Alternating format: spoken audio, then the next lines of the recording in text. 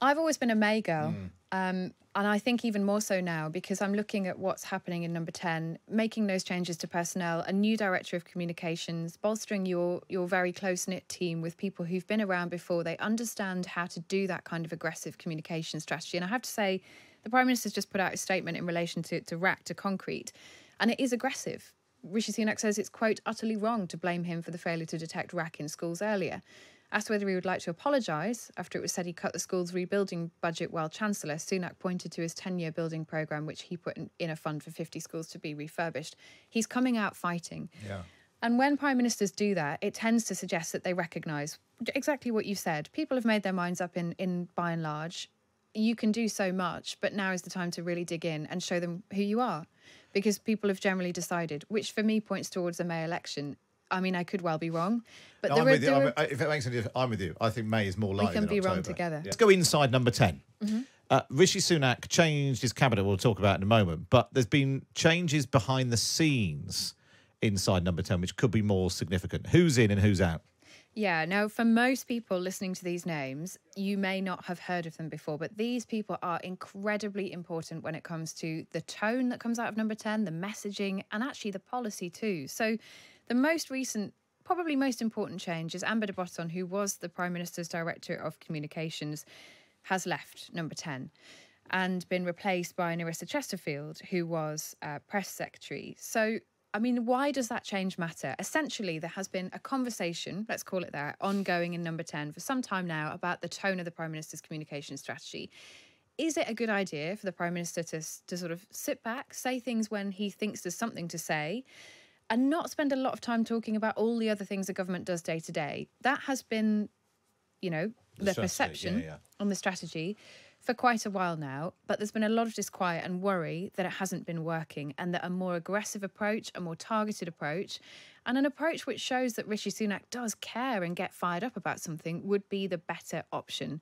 Now, Narissa Chesterfield, who's been with the Prime Minister for a very long time now, knows him very well, is an advocate of that strategy, thinks that he has a lot to give, a lot to show, and that people will like what they see. So the fact that she's now in that top job, I think, would suggest that we're about to see a change of tone. Now, whether it will work, because a lot of people in the country don't like what they see when they see Rishi Sunak. And although some polling suggests that because he's very wealthy, people think he must be doing the job for the right reason because the pay's not great, other people look at his use of helicopters and think, it's not for me. And he just doesn't understand me. He doesn't understand. So a change of tone in a more aggressive direction will be really interesting to see if it works, bolstered by some other behind-the-scenes additions of former staffers who've been brought in strategy and sort of election planning roles, who've been around the party for a long time and know the score, which, Matt, suggests to me that we could maybe be thinking about an election sooner rather than later. Right, so that is the changes inside number 10. Right, now let's do number 4. Thanks so much. You touched on it there a little bit. The things that Tories are cross about. Because there is always this danger of sort of tail-endy government, Prime Minister in trouble. Instead of worrying about necessarily what the public are cross about, they become a bit obsessed with what their party's cross about, given their propensity for removing Prime Ministers. So what is it that Tories are cross about right now? Overall, they are cross about the fact that they feel that there's an inertia in number 10. You hear more often than not people saying things like, well, lots of things go into number 10, not very much comes out. So they are worried that there's a lack of delivery going on, and that when they have to go on the doorsteps and say to people, here's what the government has given to you, they're struggling actually for the moment to say really anything useful. Rishi Sunak tried to do something about that with these pledges, but they were fairly big pledges. And we know from the Chancellor yesterday out and about suggestions that inflation will go up again in September, largely because of public sector pay rises influencing that. So it's not going to be smooth sailing. Migration, for example, record numbers of people coming across the channel in small boats. Yeah. Now, it's all well and good saying, here are my 5 pledges to you and I'm going to fix them. If you don't deliver on them, that just gives lots of people reasons to say that you're failing. So that's the biggest concern. I think in and amongst those, we touched on migration being one worry. There are others too. Energy policy, for example. The fact that people see the Prime Minister putting, and I know we're going to come back to talk about cabinet reshuffles maybe, but putting his allies into number 10, creating a mentality where he's driving everything from the top with people who are very loyal, who will deliver, but not necessarily dissent.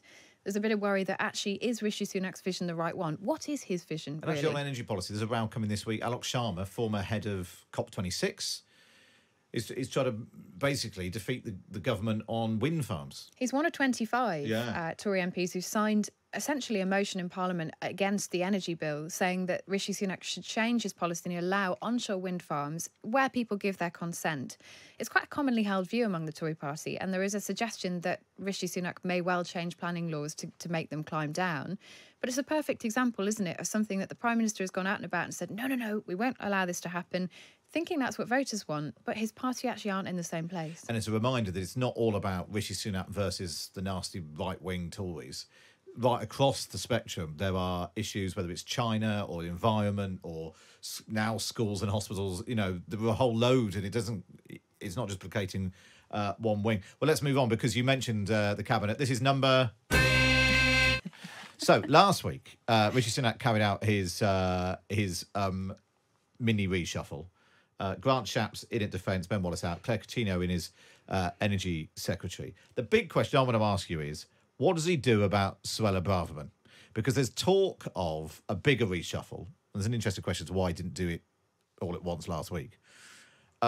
Here's just a reminder of her. This is Suella Braverman speaking at the National Conservative Conference earlier this year. I voted and campaigned for Brexit. Indeed, I'm a proud Spartan, because I wanted Britain to control migration so that we all have a say on what works for our country. High-skilled workers support economic growth. So that was Suella Braverman setting out her pitch.